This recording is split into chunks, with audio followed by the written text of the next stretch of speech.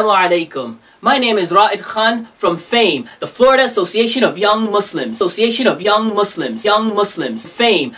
And I am here to inform you of a special visitor that has just arrived, and that is the month of Ramadan. And with this month has come some great opportunities for each and every one of us to take full advantage of. And in order for us to do so, we must remember three things. Number one, we must go into this month with the correct mindset. You need to say to yourself that I am going to do whatever it takes to make this Ramadan the very best Ramadan ever. Once you have that mindset, then you need to go on to step two, which is setting goals for yourselves. And not just any goals, aggressive goals.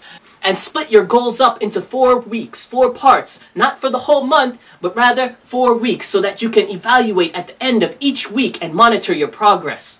And lastly, you need to schedule yourselves so you utilize your time wisely and so that you're able to really accomplish your goals. And don't forget to schedule in FAYM.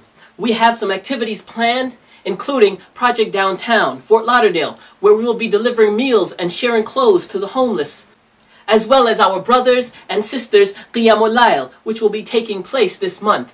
And we will be visiting the various masajid in the area and delivering and sharing this beautiful message of Islam and trying to allow the youth an opportunity to give short talks and speeches. And lastly, we want to encourage each one of you guys to visit the local community and help out in whatever way that you can.